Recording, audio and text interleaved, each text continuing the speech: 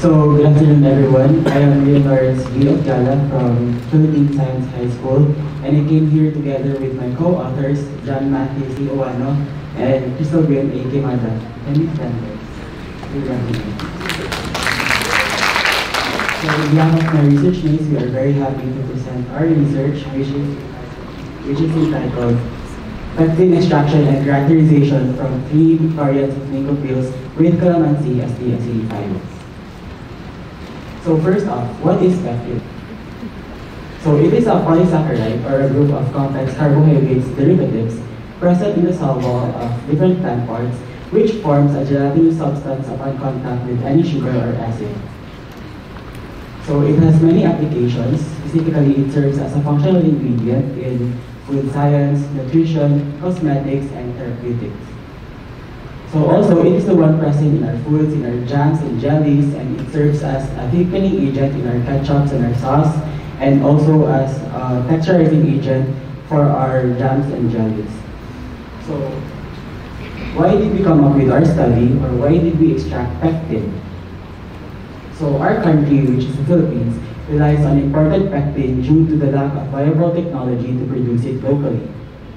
So, as a matter of fact, according to the Department of Trade and Industry in 2011, our country imported a total of 94,000 kilograms of pectin with a corresponding value of 2.2 billion pesos. So, in most studies, citrus waste and apple pomace are the major sources of pectin, which are found to contain 15 to 25% of pectin.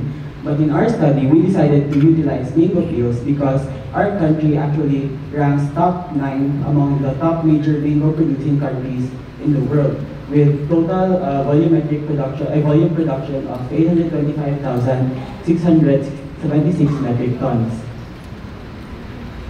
So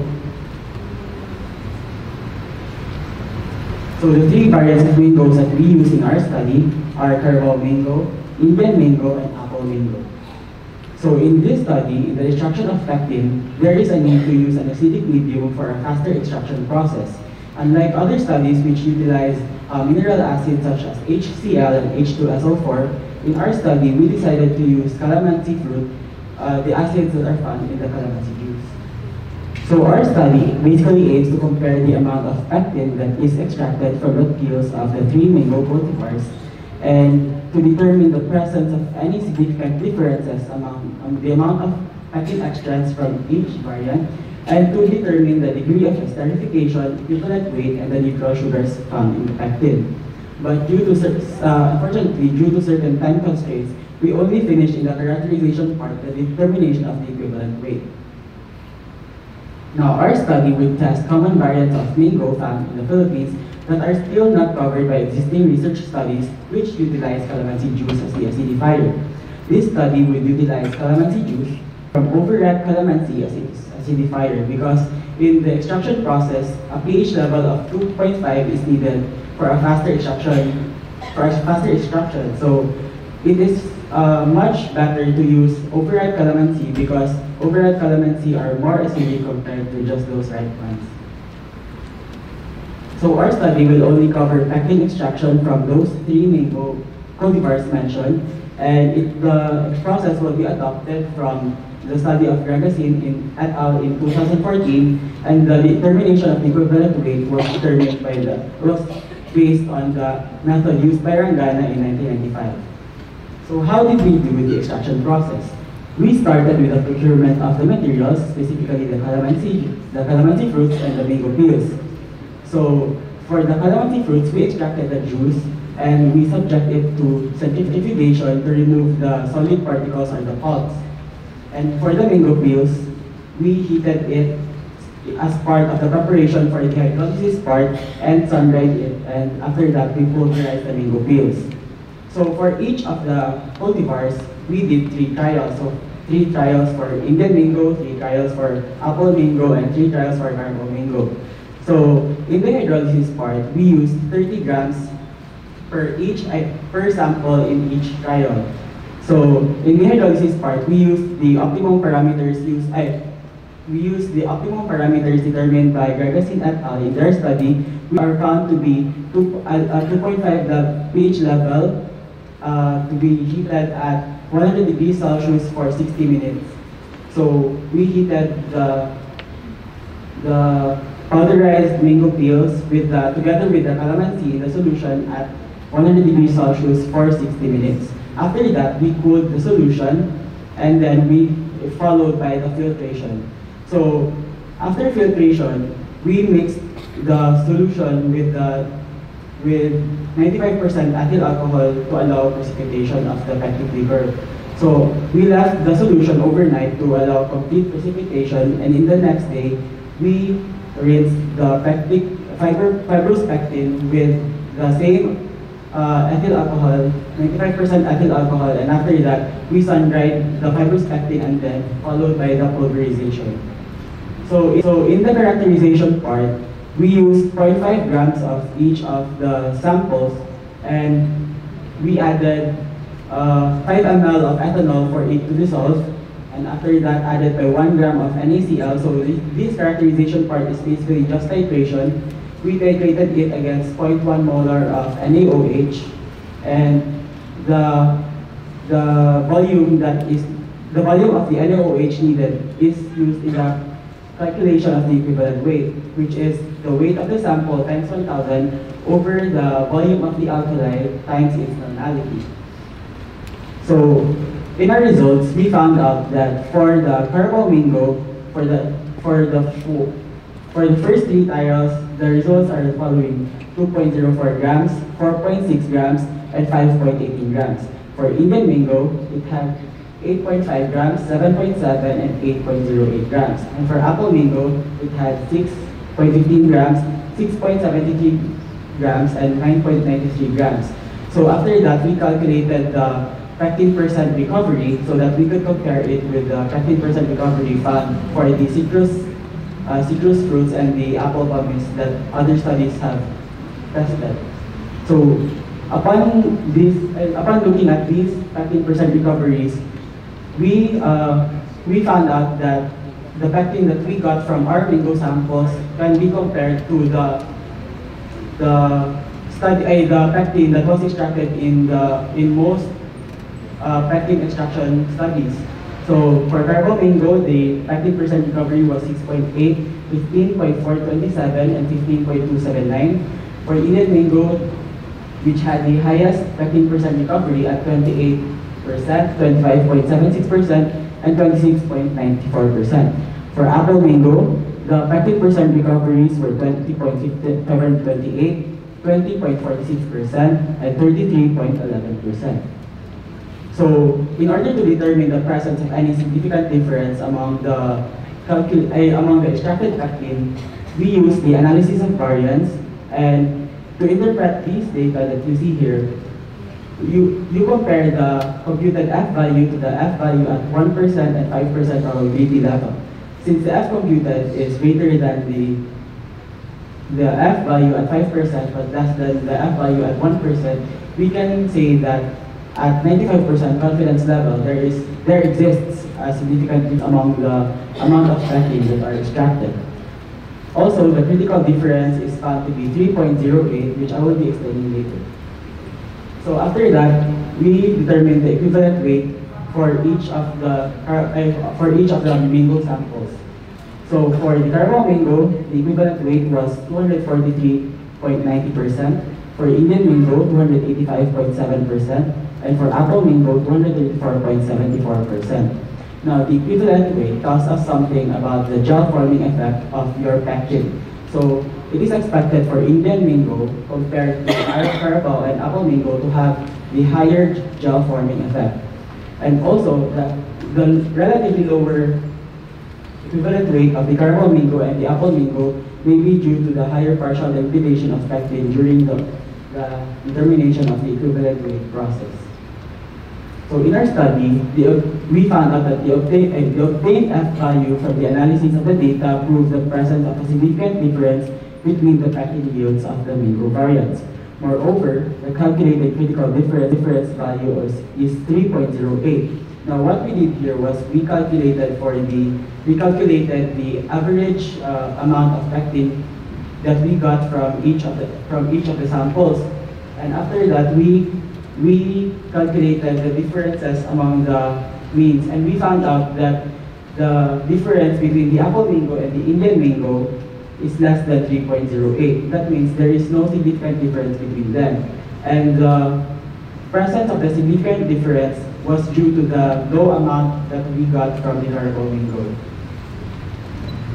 Hence, we concluded that in our study, both the apple mango and the Indian mango were the highest pectin yielding mango variants. And also the characterization of pectin also showed that pectin from the Indian mango had the highest gel forming effect, followed by the pectin from the herbal mango, and then the apple mango. So we recommend that other studies try using other variants of mango such as pico and pahutan, test the obtained data using Duncan's multiple range test and other statistical analysis, and to finish the characterization process, which is the degree of esterification and the presence of neutral sugars in the samples. So here's a picture of us doing the experiment. That is the extraction part. This is the determination of the equivalence weight. These are our references, and that's it. Thank you for listening.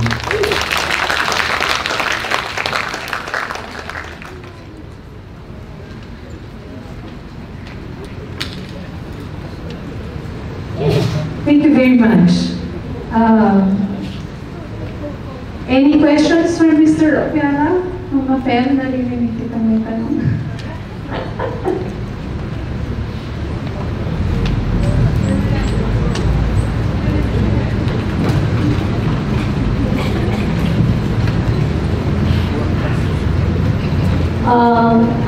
Did you compare the amount of pectin produced when you use the ordinary inorganic acid in the processing or extraction of the pectin?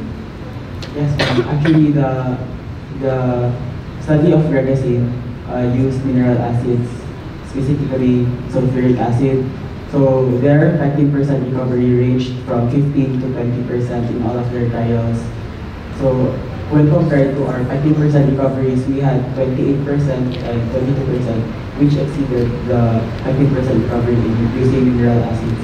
So the innovation in your process is the use of the calamansi juice.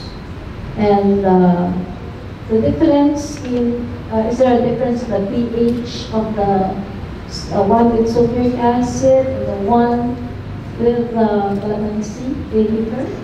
No, we use the same pH level.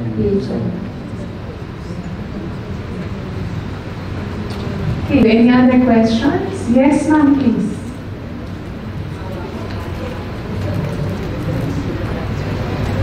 It's not a question, but I would just like to commend Rian Lawrence for bringing the natural products Yeah, we thank the participation of our students from Philippine Science High School, all the way from Central Mindanao University.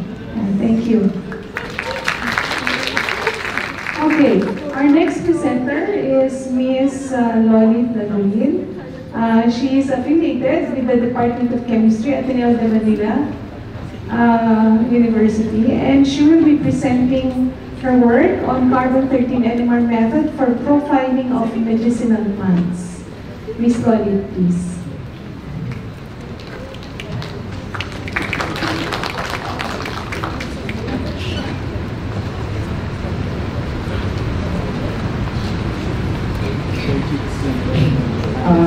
Good afternoon. Yes, the title of our presentation is Carbon-13 NMR Method for the Profiling of Medicinal Plants.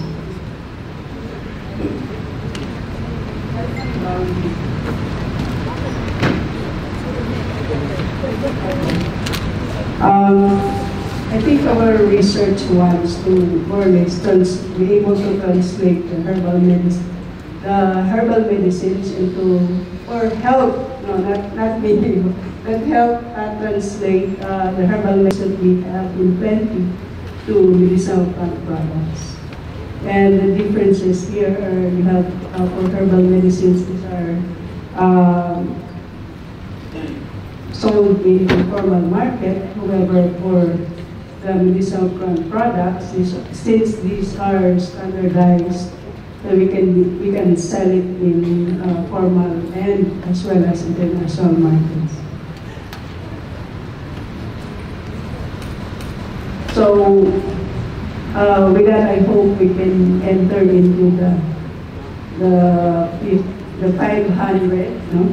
in the coming 2050 for the Philippines can enter into that with some standardization procedures. So here are the challenges to be able to, these are actually standardization points, being able to verify identity of plant material, determine quality of plant material, as well as to detect adulteration. So that's the number 7 is somehow what we want to achieve with this standardization.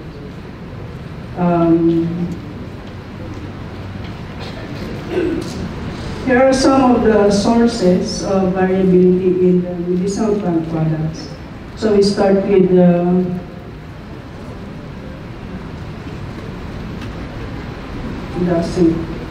anyway, okay, here. So from origin, we can they can differ from variety as well as genetics. In agricultural production, we have the climate, age, as well as environment, soil and water. And also in drying, maybe not enough removal of water level. And processing, we have degradation, say if it's heated, and some additives in the formulation.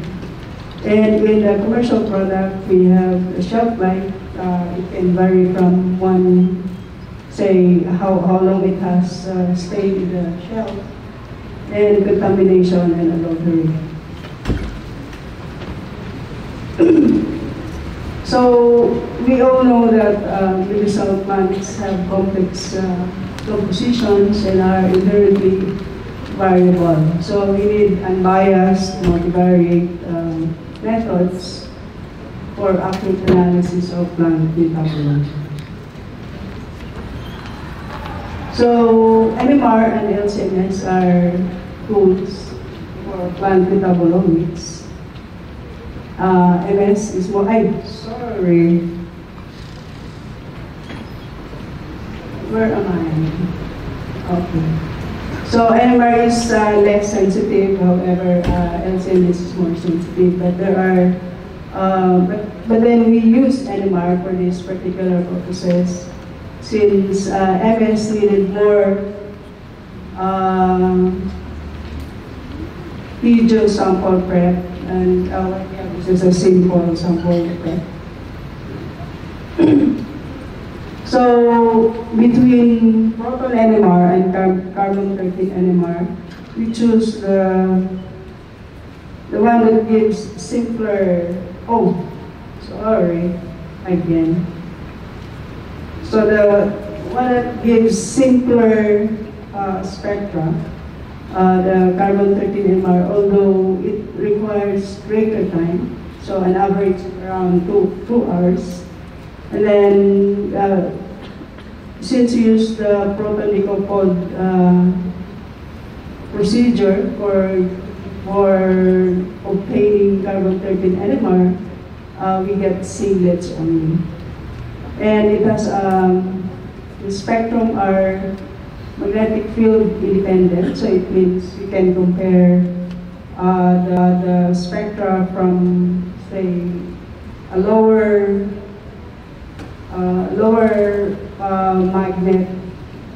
magnetic field NMR and higher magnet, since it is independent of magnetic field.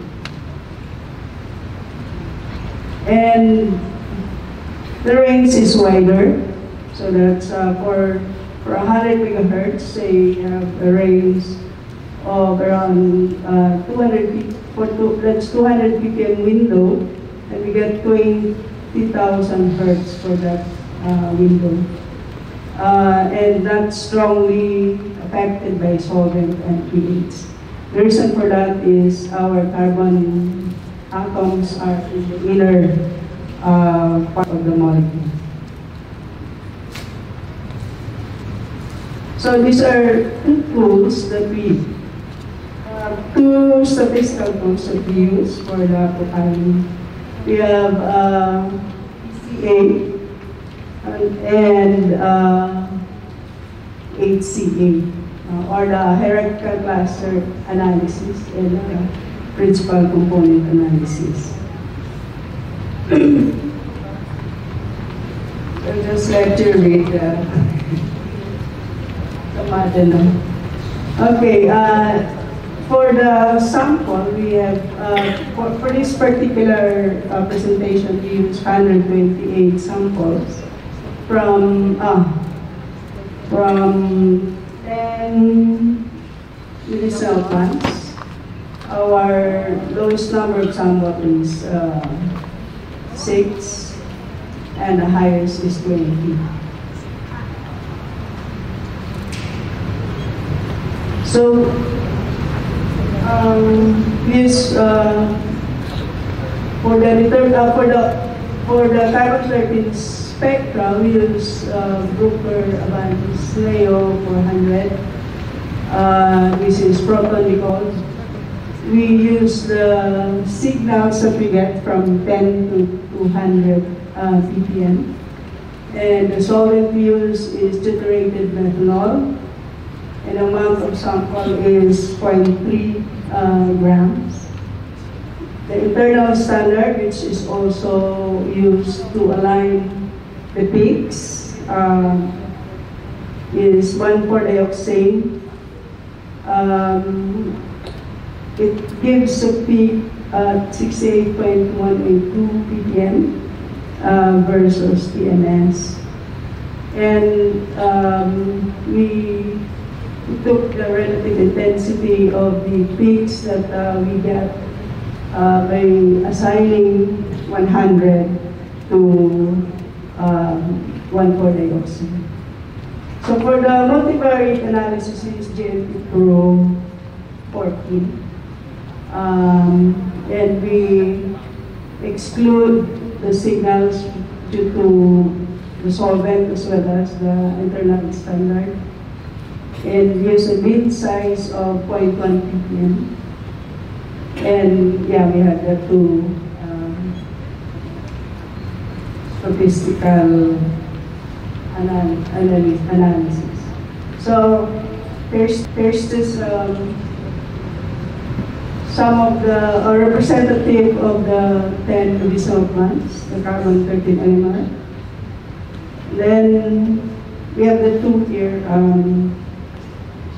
MP1 and MP2. The medicinal plants that I that we use for the next for the analysis here.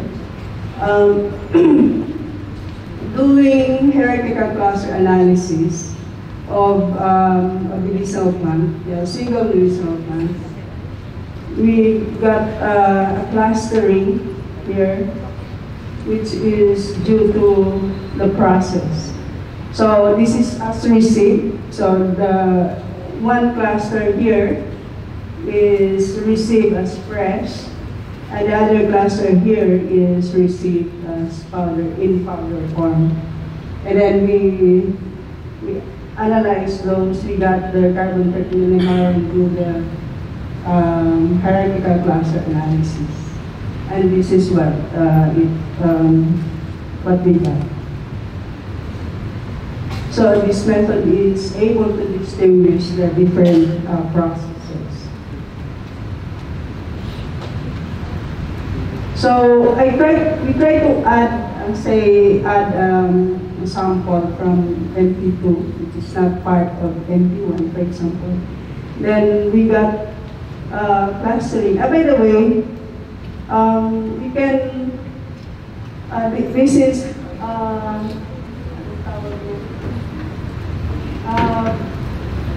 we allow the program to calculate for us the optimum number of clusters. So yeah, the earlier chart gave us an optimum of 2 clusters, and this also gives us an optimum clusters of 2. But then this one clustered the sample according to medicinal plants. No, even though these 2 are quite off, but then using another or adding another sample, it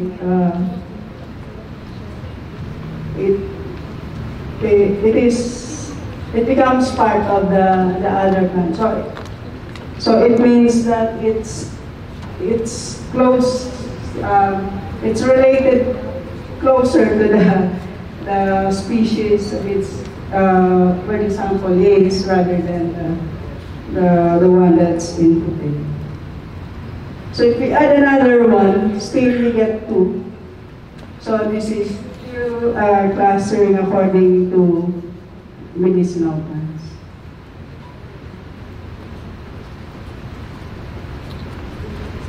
So the species are distinguished by this. Then if we do the reverse, say we do the hierarchical cluster analysis first of the second medicinal plant, and still it gives us,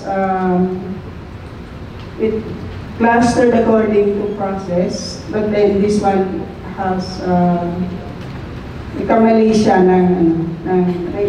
may dalawang mali dyan for the press and for the powder. So although that's around, for the powder, it's about 25%. Dito sa isa, that's 1/14. Or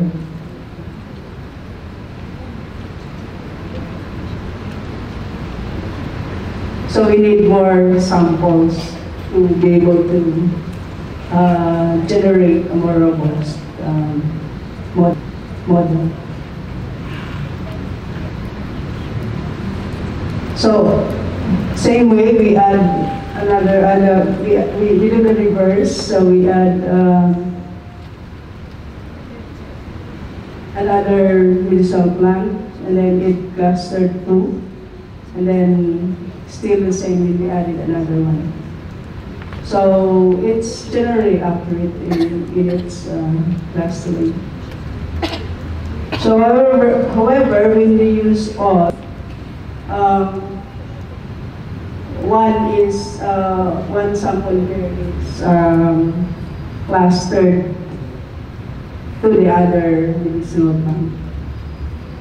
So may balik na 1/80.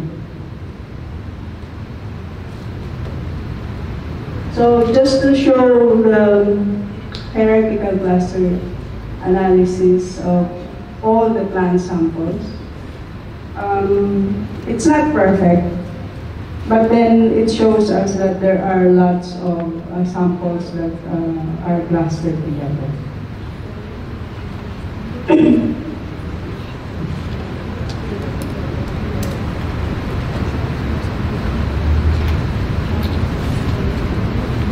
So we can see from here that we have this particular medicinal plant is highly variable in terms of their carbon-13 NMR. Actually, this one has a lot of signals so I just want to show some. So just to principal component analysis, this can show us some species can show up in the clump site here by using different pairs of principal components. So, for the conclusion and further work, and we just want to thank this HRWST for funding, and the DHP and Philip here, and Pharmalytics and other sources of our samples. So thank you.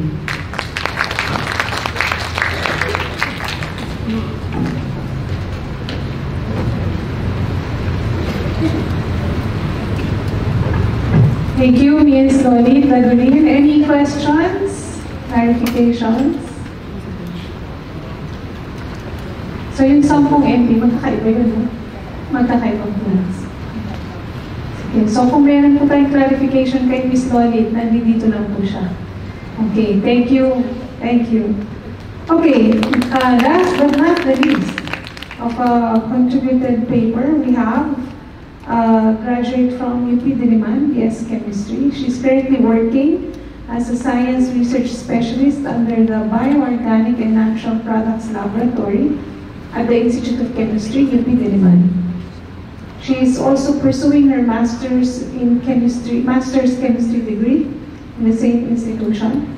Her research focuses on the bioassay-guided isolation and identification of antihypertensive compounds from Philippine plants under the supervision of Dr. Christine Hernandez. Let us please welcome Ms. Rezaira Marie Astorga.